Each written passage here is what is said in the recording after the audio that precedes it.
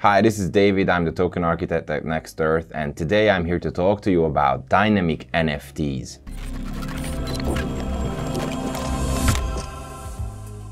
If you haven't watched our NFT videos yet, I definitely recommend that you stop this video, go ahead, watch that, and then come back, because I'm going to be building on top of what I've said in that video previously. So let's start at NFTs where we finished in the previous video. They were a big thing in 2021, right? Everybody was going crazy about different NFT collectibles and different art projects that were using non-fungible tokens as their choice of technology. I still remember when CryptoKitties started in late 2017 and everybody was going crazy about this whole phenomenon of digital cats trying to breed and figuring out what you can do with it, and everybody was wondering, what is this technology good for? And a couple years later, art has taken over, and the technology itself didn't really change, but we started seeing all sorts of different applications, but they all had a limitation, and this is where the whole topic of dynamic NFTs come in. Let's take a look at a specific example, an imaginary one,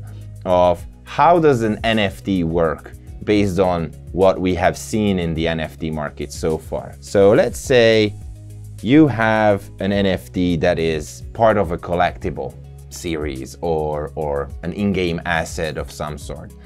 Within that NFT, you will have like basic properties, maybe an image that depicts what is this NFT supposed to represent, and then some basic information.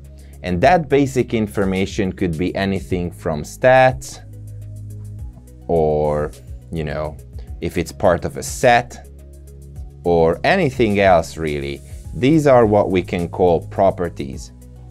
So all of these NFTs will have different properties that we store in the form of metadata. The way you do that is that when you mint the NFT itself, you basically give a metadata value to the NFT that says, I don't know, health points 500, mana points 500 again, class warrior, right? Like in-game assets, that kind of thing. The problem with this is that it's static. It's like you take a piece of paper and a pen and you write it down. The problem with this, again, is that when you say health points 500, there is one thing that you cannot do. Oops, I've already did some spoilers there. The one thing that you cannot do is to say that I'm actually going to take and delete this and say that the health point actually is now standing at 450. You cannot change the properties of an NFT if it's static. Traditional NFT technology does not allow you to change the properties of your NFTs. Therefore, you cannot really use them in a sense of gaming or loyalty programs, because you need to build a whole set of different pieces of technology. Most of them will be running off-chain. Most of them will have to use Web 2 technologies in order to make some utility for that NFT, because it's nothing more than just a piece of paper with some notes written on it with unerasable ink.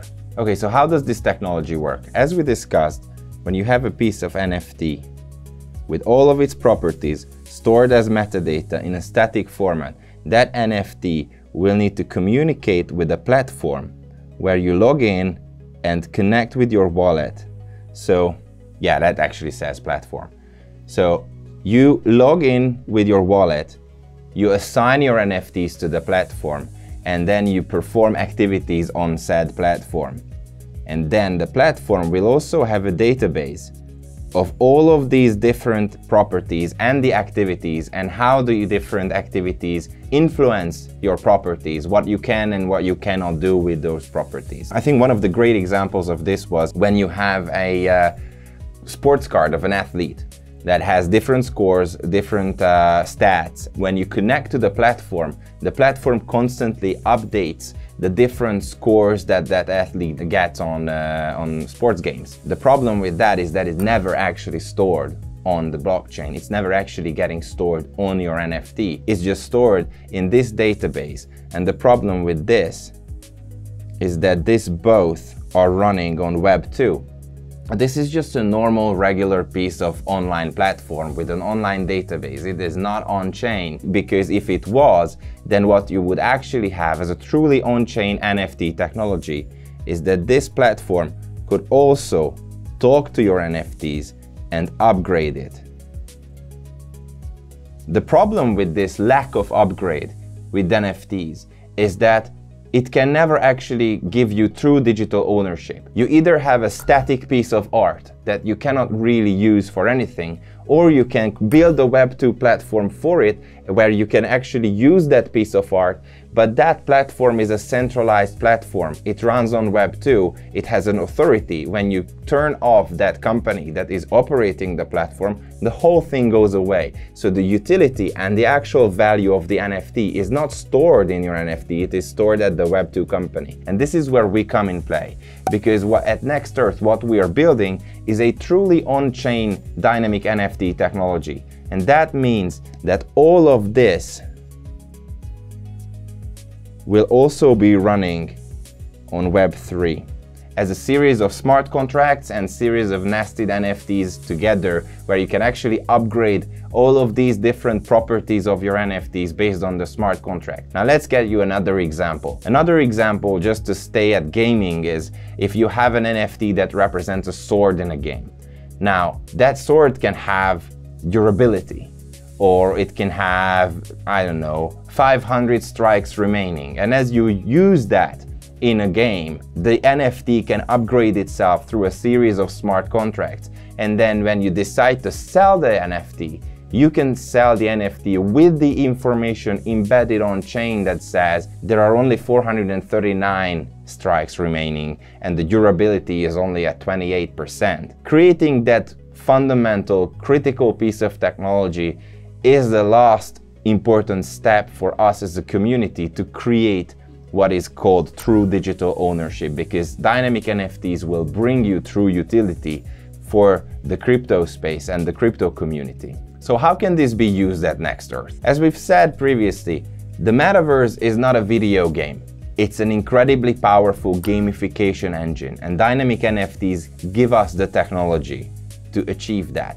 That means that we can gradually recreate the entire planet with every single piece of detail, but there is one catch. We need to make sure that every property, every resource, every material that comes onto Next Earth in the form of an NFT will have to have utility. Dynamic NFTs help us achieve that on Next Earth, because we can turn virtual land on Next Earth into a bundle of different properties that can be manipulated through a bunch of smart contracts, and those properties can be added to the dynamic NFT. And through our platform as a service offering, developers will be able to manipulate and create these properties on demand through a series of smart contracts that will be generated and will be available to any developer regardless of whether or not they understand how to code in Web3. So let's take a Next Earth specific example. On Next Earth, for example, you will be able to create mines.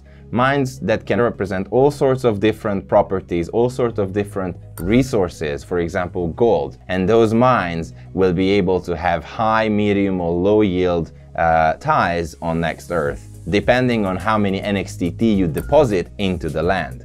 Because through dynamic NFT technology, you will be able to create mines, deposit NXTT into it, and therefore the same value of a specific resource will be generated by that mine, and it will all be embedded into the NFT. So if you decide to sell it, you sell the whole project, not just that one static little thing. It's not just a badly drawn monkey picture anymore. It's actually something with utility. It's actually something that you can use. This is important because we envision in a metaverse where there are 1 million businesses providing services, that some of them will be launching their own tokens on our launchpad, but a lot of them will not want to do that. And for those, we can provide these resources to be used as in-game resources. They don't have to launch their own tokens, they can just use the materials and properties that are already existing on Next Earth land. This is why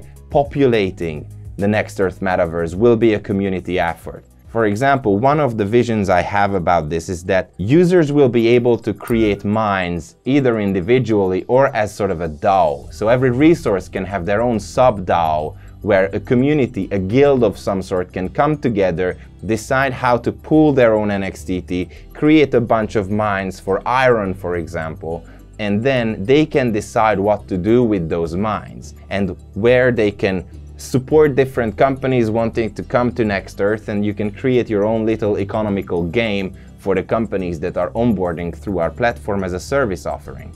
And this is just one example, but the true importance of dynamic NFTs, you can actually provide utility and real-world use cases to non-fungible tokens through the sheer ability of upgrading and creating and manipulating the properties of your NFT on-chain.